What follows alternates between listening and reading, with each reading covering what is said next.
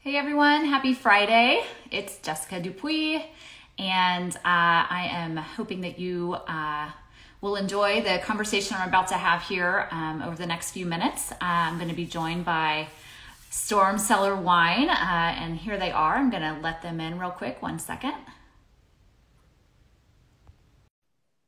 Excellent. All right, here we go. They are joining us here soon, coming into the chat. Good morning. Oh, yay! Good morning. Wow, I love the background. You've got the winery and everything like on display.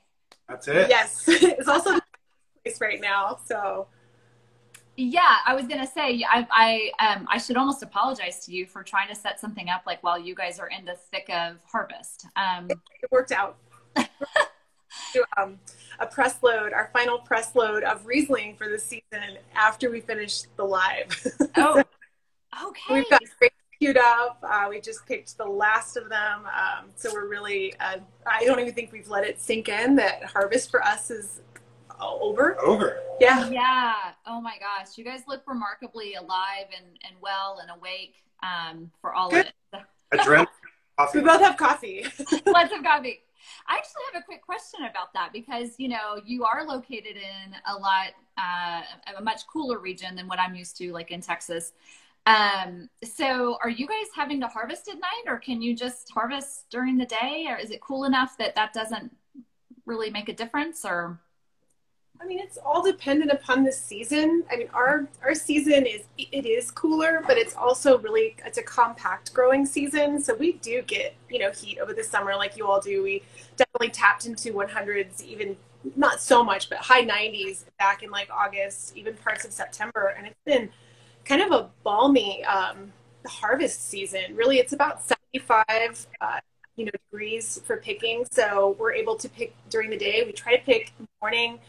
We brought in grapes last night. okay. So we're required to do a night harvest. But we like to keep the grapes cool. We keep them on dry ice. And then they're ready to press. So it's been moderate. Yeah. Oh, cool. Well, I should probably, let me just pause before we jump into everything. Yeah. I just want to make sure we introduce you guys correctly. So we've got Jayme Henderson and Steese of the Cellar winery based in the West Elks AVA of Colorado. So that's Paonia, Hotchkiss, those little small towns that hopefully some of you have heard of. It's on the western slopes. Tell me a little bit about where you are, the region itself, and then I kind of want to talk about why in the world you're doing it. So tell me where first, and then the what and how. We'll get there. Sure. So we're on the western side of Colorado. There's not really per se much grape growing potential on the Front Range, unless we're talking about things like cold hardies and hybrids. The Front Range is more extreme winters, more extreme summers, certainly more snow and colder in the winter. So pretty much all of the grape growing in Colorado happens on the western slope. Most of that is centered around the area called the Grand Valley, which is around the towns of Palisade near Grand Junction. Grand Junction is 4 hours basically straight line due west from Denver. So that's not where we are. We are in the second AVA of Colorado, just like you said, the West Elks. So for people that know Colorado, you would head 3 hours west from Denver to Glenwood Springs and go an hour south. So we're kind of a little over an hour southeast of the Palisade region, and it is distinctly different. They are high altitude. Their vineyards are at about 4,500 feet, but we're almost at 6,000 feet here. So certainly us, the vineyards within 10 miles of here are the highest elevation in the entire northern hemisphere by a gigantic margin, for sure. Yeah. It's fringe grape growing. We'll have to show you, if our Wi-Fi allows us to sneak out of the building at some point, just to show you the landscaping, because basically we are at the edge of where the mountains end and canyon lands begin. So it's a very diverse landscape. You can see snow-capped peaks, and you can see basically desert lands off to the west. And we're right there. Kind of right on that dividing line. That's really interesting. And I think that's something, just for frame of reference for everyone, Front Range, when we talk Front Range, we are talking Denver, Boulder, the kind of bigger cities, that side of Colorado. And then we get to, you know, the beautiful mountains, the Rocky Mountains, that's where all the ski towns are. And so when we refer to the Western slope, that's where we're talking about, we're starting to depart from the ski towns, and it actually, you know, is the other side. Yes. And I love that you referenced kind of that desert feel, because in a lot of ways where you guys are, it has the imagery that you might expect in parts of like Utah as it starts to fade into Utah, right? So, well, I'd love to know from you, you guys come from the wine industry in a different way. You guys were both wine professionals working in the restaurant industry. So kind of tell me about, you know, what that life was like, and more importantly, how you transitioned to deciding to make wine, grow grapes. Yeah, I'd say we're still transitioning. Okay.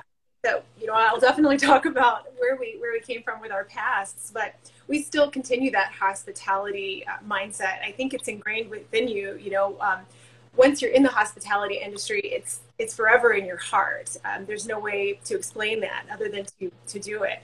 But we love entertaining guests. We love that moment where a guest, you know, enjoys a bottle of wine that you talk about together, discuss, or they're trying something new. And it's a connection that, you know, we kind of missed right when we jumped out here and began farming. So we were sommeliers and beverage professionals in Denver, like you said, for 20 years each. And really, you know, the extent of our farming repertoire was basically, we converted our Denver City plot to a garden. We had about like 45 to 50 tomato plants. It was a completely edible garden, xeriscapes, and that's what we did. And we thought we could we didn't think, it wasn't something foolish, but we honestly thought, you know, if we can dial in this backyard, it's just the scalability to a vineyard. And, you know, just learning those ropes. I'm oversimplifying it, and perhaps we did. And I think that sometimes if you oversimplify it and kind of chase a dream at first, it's good to not know what awaits you in its full force. Right. So we did, we moved out here to this vineyard. It was an existing or planted vineyard in March of 2017. And it was planted to all white wine varieties. And we jumped in, and the first day we were out here, we learned and started to prune the vines. And we didn't have a winery here yet. That would be a year forward in 2018. But, you know, we tapped into resources around the valley, actually tapped into online resources too for learning how to prune. Actually, a gentleman out in Texas does a wonderful job. Westover Viticulture has an Fritz. Yeah. Shout out to Fritz. We love Fritz. That's awesome. Yeah. He's been an invaluable resource to us as beginners, and by no means are we pros now. I think there's always something to learn. But for us, farming is we love that connection of seeing where the wine starts, but we also really want to hold on to, like, you know, that moment where a finished bottle goes into a guest's hands. So we love, you know, operating our tasting room now and staying, you know, relevant in restaurants. Well, and I love that transition. It's not like from one to the other, that they really are in sync. But I love that y'all have that understanding. You know what it takes to get wines on a menu in a restaurant, and why it's important to be kind of like pounding the pavement, if you will, to make sure that you know, wine buyers, restaurant, you know, sommeliers, whatever you want to, you know, title them as, are aware of the work that's being done. And I think that's super important for being in the shoes that you guys are in now. So, so you became grape growers and learning on the fly. Thank goodness for Fritz. Yay. Yeah. And just shout out there. So it's Fritz Westover, and I believe it's Westover Vineyards, I think, if you're looking to follow him, but definitely. Yeah. Okay, good. I think for viticulture, it's like his virtual viticulture academy is what he has online. Yes. Super helpful. We've watched so many tutorials. So yeah. Yeah, he's great.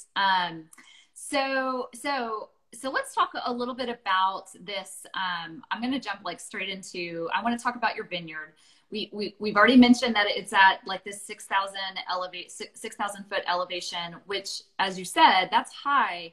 That's the highest in the Northern Hemisphere. I mean, we talk about high elevation sites in other parts of the world, but usually when we're talking at that level, that's the Andes Mountains, right? Like down in the Southern Hemisphere.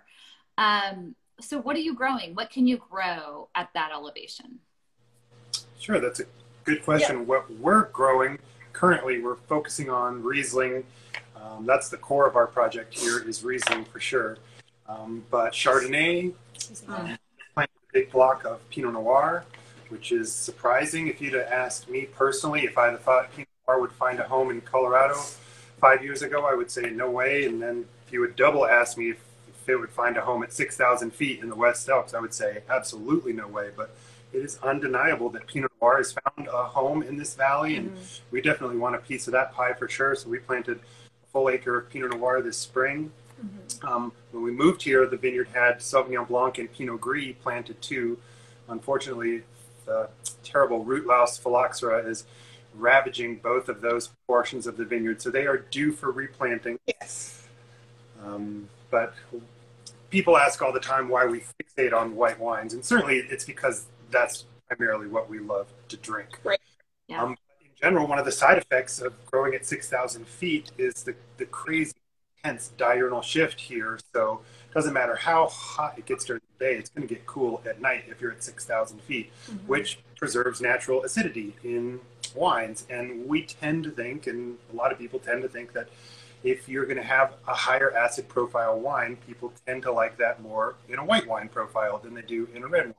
Certainly there are things like Pinot Noir that people like a higher acid Pinot Noir, but people don't usually gravitate towards the super high acid Merlots or Cabernet Sauvignons or those kinds of things. So it seems like the right fit for this valley to us. The soil type, the aspect of the vineyard, everything seems really suited to growing white wine grapes here. And with respect to like which wine varieties to actually plant, like I mentioned before, you have a really compact growing season. So you have to plant grapes that are more cold hardy, that require a shorter time to ripen, because you have those late spring frosts, those early fall frosts that you're just like basically biting your nails to make sure that you either don't kill buds in the spring or you don't have to bring in your fruit too early in the fall. So and Riesling does take a longer time to ripen. However, it can definitely it can sustain colder temperatures better than a lot of other grapes that might need that length of time to ripen. So for us, we're definitely going to be continuing to replant Riesling. Looking forward to doing even sparkling versions of Riesling. It's near and dear to our heart, and it's really expressing itself beautifully here. Yeah. Riesling is a nail biter here. This is the first year that we've been here that our Riesling harvest hasn't been built around in 26 degree terrible weather. Frost event. Yeah. So we were harvesting in 65 degrees yesterday. It was glorious for Riesling harvest. Yeah. We've had this love-hate relationship because there'll be days where we're just like shoveling grapes into the press and it's snowing on you. Yeah.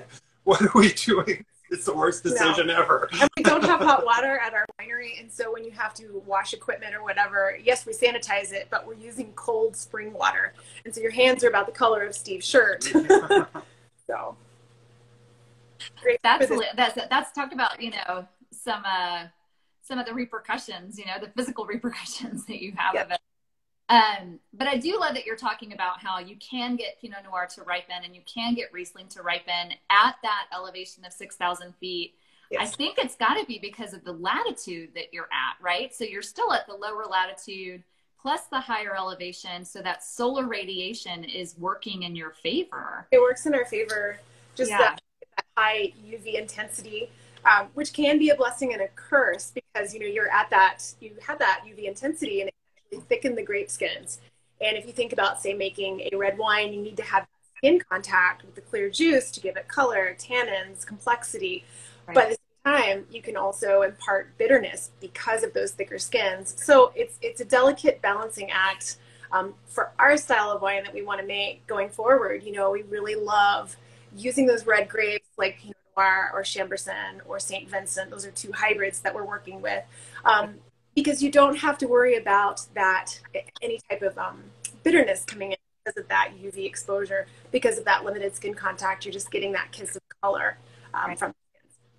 Right. I love it. Well, so let's talk about that. So I have your Riesling in my glass really quick. I'm just going to join you. Yeah, this will be backwards, I think, on the screen, but you'll get the feel, right? This is I love y'all's design on your bottles. Can you well, no, let's not talk about design. Let's talk about the wine first. So this is what is so cool is I feel like this Riesling it's a dry Riesling, and it kind of balances between what you might expect from Alsace because of the ripeness that it's able to get, but then it's super delicate also, like you might get from Germany. So is this something you're pushing towards, or kind of talk about this wine and how y'all went about deciding to do dry and then also in this style? Riesling is so interesting. Like Jayme said, it takes so long for Riesling to ripen. And what that means is it has inherently, naturally, super high acidity. Magnify that by the fact that you're at 6,000 feet. So it takes a long time for the acid levels to drop to a point where you could make a wine that's drinkable. Yeah. Most of the time, it would have to be super sweet to balance out that sort of high acidity. But to make a drier style wine here, you have to get the grapes riper than you would make drier style in Germany. So it's going to be more full-bodied. It's going to be richer in profile. It's not going to be 12% alcohol. It's going to be 13% alcohol, and it's going to have the weight to carry that. But you're right, there's a delicacy here too. Something happens at 6,000 feet that is compelling. It's across every grape we've grown, from Chardonnay to Pinot Gris to everything has really compelling floral, light, really a lot of finesse, delicate aromas.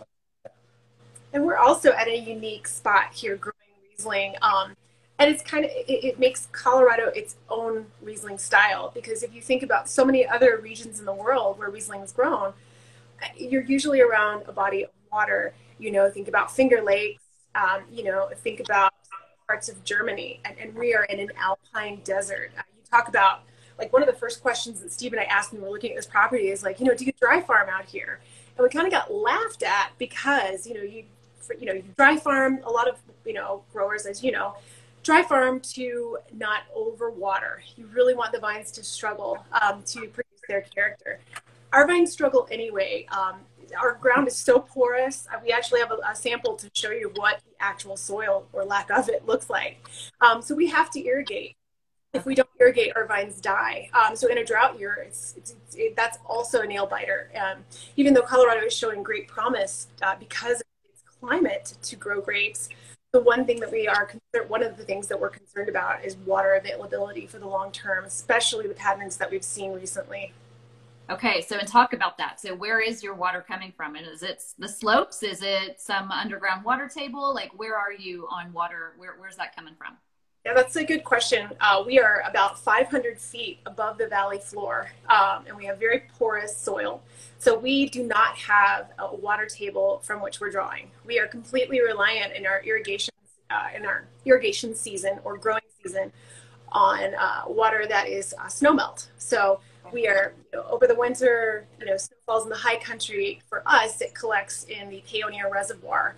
And it's a reservoir that runs about 37 miles at about a 5% grade and feeds many of the farms here in the valley. And we had enough water this past year forecasted to carry us through late September. It was cut off in mid-August, and this is because there was no rainfall.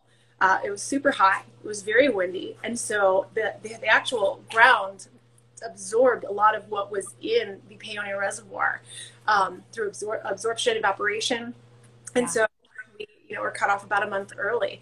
And we had just planted new vines, and we still had to ripen. It was right when veraison was just kicking in, right, just beginning. We do have a backup spring that it has saved us. It is nowhere near the amount of irrigation water that we get during the season, but it's enough for us to be able to keep the vines alive. We share it with two other neighbors, so we're all very vigilant with how much we take. It requires communication. It's a balancing act. Wow. So I would think, also to put in perspective, like where you are in the West Elks, but then also in the Grand Valley, like these are regions that are historically known for their fruit production. So peaches and cherries and things like that. So obviously grapes kind of fit in. So that water issue, that kind of leads me to, the hot topic now, which is clearly you guys might be seeing the effects of climate change in ways that other people aren't in different growing regions, or maybe everybody is, but because of that. That's a heavy topic. You probably have something to say too, Steve, but I'll mention it from this year's perspective. we usually don't have to add bird netting to our Riesling grapes. The acid level is just kind of unappealing to birds. We don't see a lot of bird pressure this time of year. We had an early fall frost event back in the first week of September that didn't affect us. So we didn't dip down. We only went to 37 degrees, no harm. But in the high country, think Aspen, all of those ski towns you mentioned that are still coming off of summer, saw, you know, a 90-degree day dipped down to below freezing. And what it did, we're seeing the effects of it, a lot of the bugs were killed off. And so that's a primary source of a lot of birds, robins. Wow. And so if their food source is frozen off, killed up in that high country, they're forced to go elsewhere to find food. And so we've seen a lot of robins. We had bird pressure. I'd say that was aside from drought, bird pressure was the biggest challenge this harvest. We had a neighbor who fired off just a pellet gun to make noise. He would come out 3 times a day. We had to install a bird noise maker. It was too late in the season for us to put bird netting on because it takes multiple weeks. But going forward, if we see a fall frost event happen in the high country, I think we'll immediately go out and put bird netting on because we'll, you know, now we know that birds will eat the Riesling grapes if they're forced to. Yeah, that's interesting. Yeah, so it's a moving target, and some of these indicators are teaching you for the next season, but kind of sometimes you're high and dry for the current yeah. season. Yeah. Well, so I want to move to another interesting topic, because in researching this book that I just put out on, which I guess I should mention, the wines of Southwest USA, which includes Texas, New Mexico, Arizona, and Colorado. One of the things that I was interested to discover was this issue of phylloxera, right? And that in the past few years, that has been discovered in a number of vineyards throughout the state. And it's not unusual, right, to see phylloxera pop up in places. In California, it's happened. And I think in Washington, it's happening a little bit too. But, you know, by and large, most people think that, oh, phylloxera has been taken care of. We've gotten rid of it. We put things on rootstocks and it's all good and everything. But that's not necessarily the case in Colorado. So why are we seeing phylloxera pop up? I'm leading you because you should answer it, not me. But I think it would be interesting. When I heard your vineyard had some of it, I was like, oh my gosh, how? I mean, that's the thing to realize, is that it is there, and there's no getting rid of it. People think it's gone. It's just not attacking your vines, but once it's there, it's there. Colorado thought it was one of the few places in the world, like Chile's grape growing regions, where it's the Pacific Ocean on one side, Atacama Desert on the other. Andes, these super isolated regions, have thought they were immune to it. Yeah. And a lot of those places, like in Chile, work really hard to quarantine to make sure that things don't make it in. In Colorado, because of its extreme climate, as a state, thought that it was immune. So the whole state is planted on ungrafted vines. It's all, it's wide, the whole state okay. is own rooted. Yeah, it's amazing.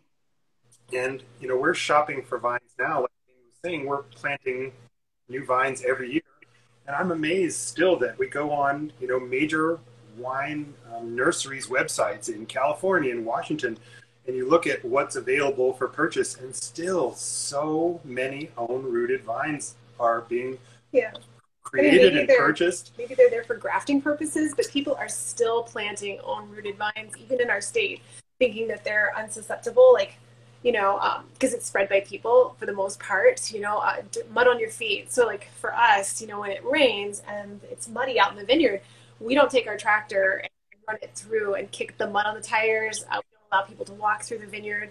And, honestly, we thought it was going to move at a much slower pace, but because back to climate change, back to extremes of temperature, if we don't have a dormant season over the winter, I mean, the bugs don't go dormant and they can spread. So it's wow. Yeah. It's bittersweet, but we're moving the future forward. Is grafted. The future. We're gonna have. I love it. I see a magazine story, and that's the headline. There are certainly issues with grafted vines, but the graft line is particularly susceptible to cold for many years. But the theory, just like when California planted against grafting in the 60s, they planted on the AXR1 rootstock that everybody thought was immune to phylloxera, but it actually had some, you know, vinifera parentage. And so California back in the 90s basically had to be replanted. It was like, I don't know, $3 billion expense. But the thought is, you know, now that there's all this new development with different rootstocks, a lot of clonal development, that when it comes back stronger than ever. And that's something we did here. We got to choose rootstock that's tailor-made to grow in high alkaline soils, and then graft the kind of vines you want on top of that. So conceptually, the vineyard will be better than ever when it comes back around. Right. Yeah. How do you counteract that grafting line? So is it mulch that you can use to help, or what are some ways that y'all can help combat that potential for the freeze? Blow on it, add some heat. Yeah. Well, we have a couple machines that do that. We have wind machines that basically do exactly what you're saying. You know, a lot of times people will visit our vineyard and think that we have these, you know, energy or electricity generating fans. They're actually fruit fans that pull warm air, you know, from about 130 feet above, and then bring that warm air down to the base of the plants. Yeah. So that if it's windy and cold, you don't need to run the fans. So what we do is we mound the actual plants. We'll take the tractor and plow up a little mound along each side of the plant, mound it to cover the actual, you know, graft line, put straw on it. Those are measures that we can take. Like right now we're taking grow tubes down. You don't want to leave them on when it's cold. So everything is so time sensitive. Got it. Okay. The scariest moment is here in Colorado in season 1.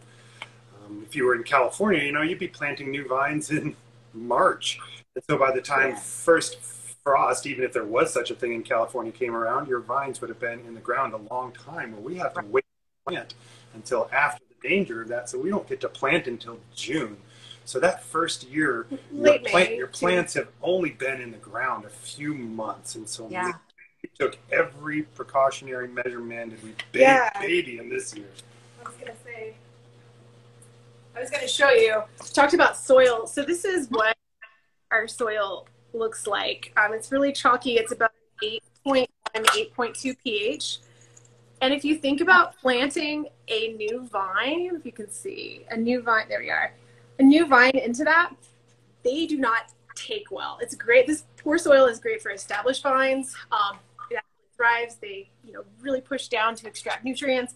But we have to bring in compost. We have to amend the soil to actually make our soil plantable for new vines. So it's a struggle early on.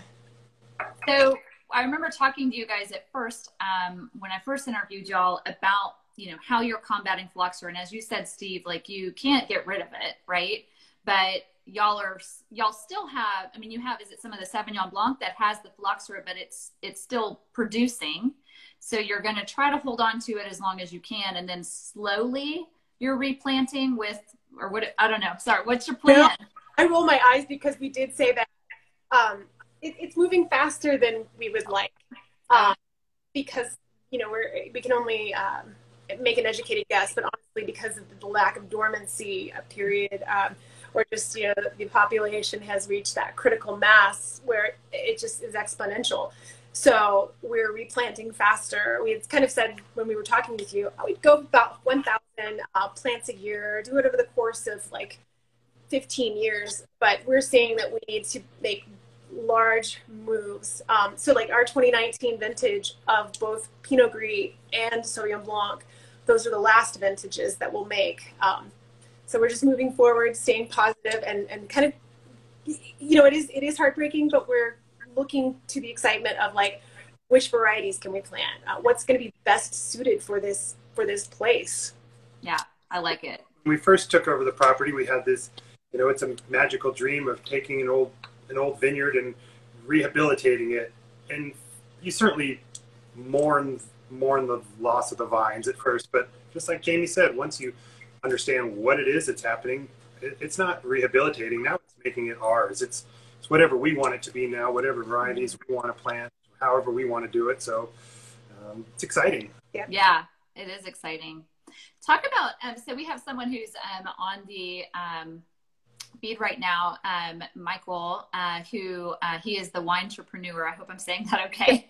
But he has been doing wines in New Mexico, and I am coveting hopefully a release of his wine that'll be coming out that he has made with Mission grapes. It's a rosé. Awesome. Yeah, right? Well, I noticed his comments. We'll have to look at his winery. That's super exciting. Yeah. So I don't know if he'll have a winery, but he does have a label that's out, and he's moving to Texas. So sorry he's not going in your direction, but we're going to get him. But I think this is interesting because we're talking about, when you mentioned, when I mentioned Mission or you guys mentioning hybrids, because of the cold hardiness of them. Can you talk a little bit about that? Because I think people are, like yourselves are like, let's not be afraid of putting a wine or a blend out there that's using grapes that maybe people may not recognize, right? Like Riesling, recognizable, Chardonnay, Pinot Noir, recognizable, but maybe not so much Marquette. How do you get beyond that, and how do you just say, look, we just want to make good wine?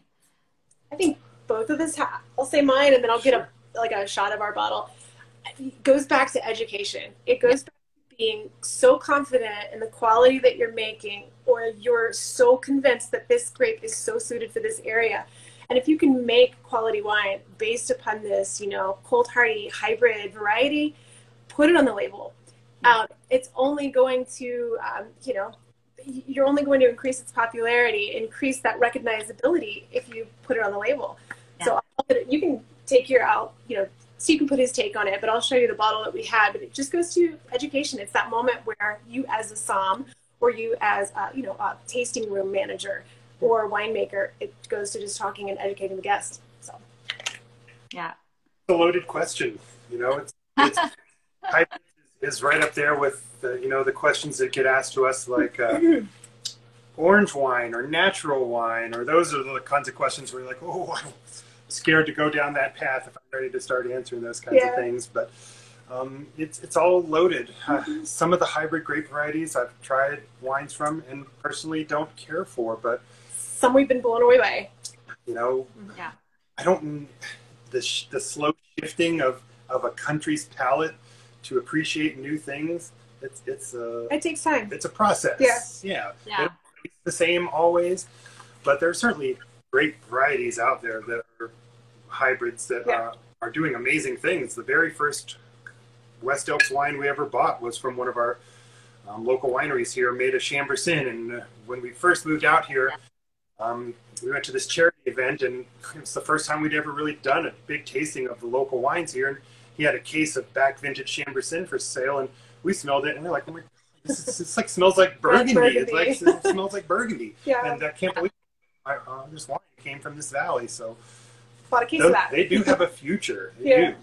So you can see, like on our label right here, we placed it, Rosé of St. Vincent. Yes. And then people are like, they think it's a proprietary name, like, oh, who's St. Vincent? Or is that named after the singer or the poet? We're like, that's the grape. And then it's an educational moment where you can say its parentage are thought to be Chambourcin and Pinot Noir. And we find that it makes a great rosé. We want to experiment with something bubbly from it. So I think it just takes experimentation. And I think it'll take time to kind of shift a palate, but you can make quality wines from these interesting and suitable obscure grapes. But we love Vitis vinifera too. Yeah, of course. You don't have to give up on one or the other. Yeah, I mean, do both. The others, right. So tell me what you guys have been doing during this time of COVID, right? That there's obviously been probably some shift in your general plans in terms of what you can do with guests and things like that. Like, did y'all do anything that you didn't think, or that wasn't necessarily on the plans for this year, that you just were like, we might as well do this now because we can't do anything else, or anything like that this year? Puppy. Yeah, we got a puppy. We're like, okay, we're not going to be traveling around the state as much. It's been a blessing. It's kept us home more. Right outside. So we're in our winery right now. Right outside is our tasting room. We were going to break ground on a larger winery, a tasting room, but because of COVID, that was like right in mid-March. Within a week, it was all taken away from us, and it's probably a good thing. We adapted. So we have a small tasting, like a sales room, And it's about 10 by 12 feet, not COVID safe.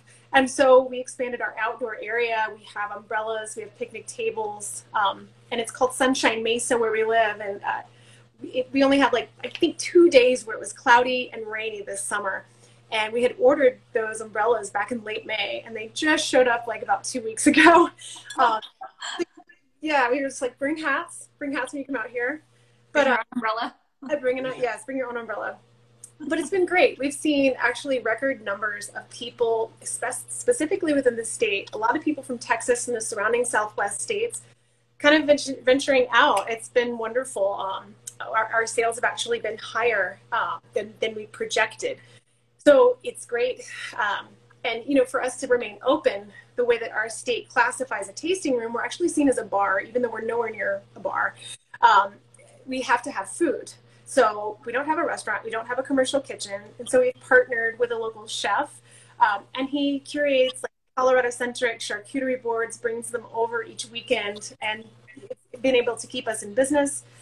And we've also we've done a lot of wine dinners. Like our first year, we did multiple wine dinners around the state in our vineyard. And we really wanted to keep that going. And so we were actually able to conduct them outside or at a larger venue, cap the audience, but still remain relevant and give people that, you know, all those moments where that sense of hospitality, the connection with food and wine happen. So it's been hard to execute. It's a lot of things to make sure that you're in compliance, but it's been a lot of fun to, keep the doors open. You got we certainly amped our production up for the 2020 vintage by about 50%. So it's kept us busy over the last month. So I think we'll be closing in on about 2,000 cases for the 2020 vintage, which is great. Yeah, exciting. We're keeping our vision ahead and expanding our production and not letting this year hamper us. We've seen an increase in our online sales and wine club too, and just really focusing strongly on those. I love that. Yeah. So I guess probably my last question, because I don't want to keep you guys too much longer. I know you've got grapes waiting for you. But, you know, we've talked a lot about you guys, which was the whole point. But I also want to kind of expand to other producers in Colorado. I mean, you guys obviously chose in transitioning from, you know, the restaurant floor, if you will, into saying we want to stake our claim here in Colorado. You could have gone a lot of places to try to do that. How have other producers, and who have other producers been that have kind of given you that confidence that, yeah, this can be done, and they have either hopefully not collaborated, but like kind of been mentors or just people to help kind of, who would you say has like solidified that, you know, Colorado wine industry is real and legit and has a future? There are different sides of that spectrum. Yeah. There are a couple larger scale wineries that are making a big push at making some really serious wines. Places like Cole Terrace. Yes.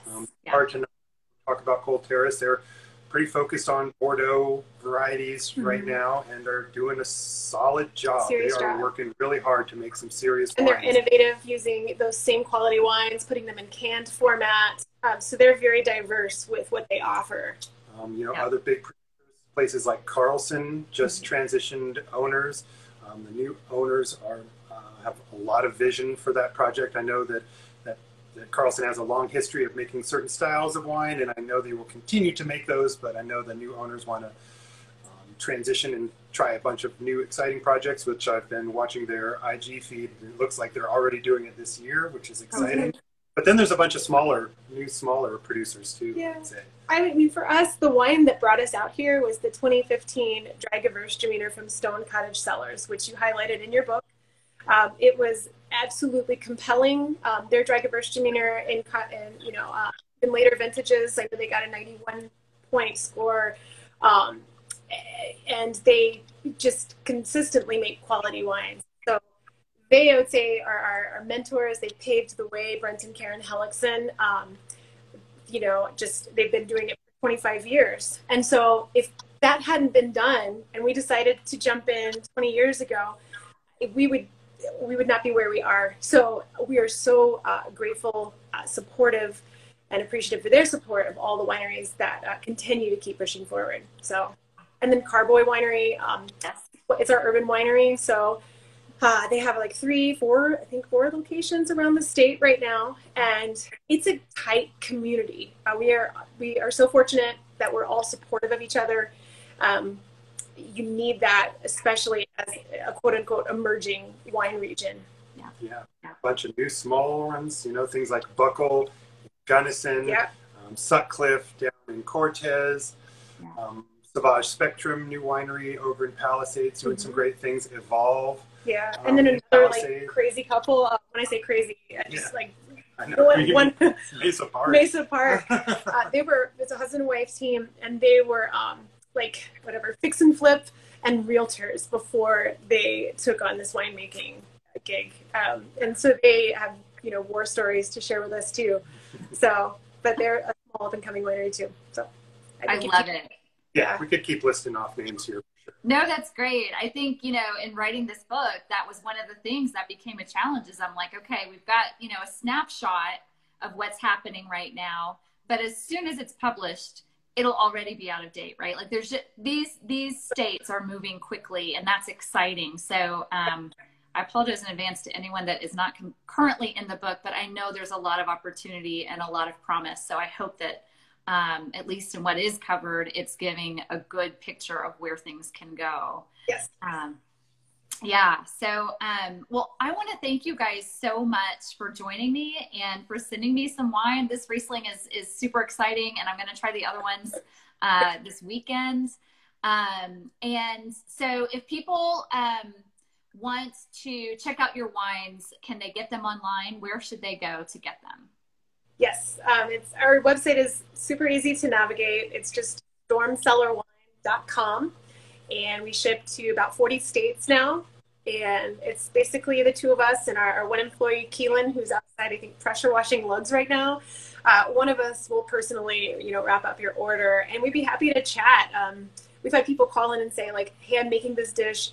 What wine should I get? And it's that point where we'll say, you should absolutely try this off dry Riesling if you're going to make that spicy noodle bowl. So it's very hands-on. That's super cool. I love that. We should walk outside. Yes. Moment. You want to see where you are? Walk outside. Also, what's the puppy's name? Captain Murphy. Captain Murphy. I love it. We also got a COVID puppy, so I think that's what people are doing right now.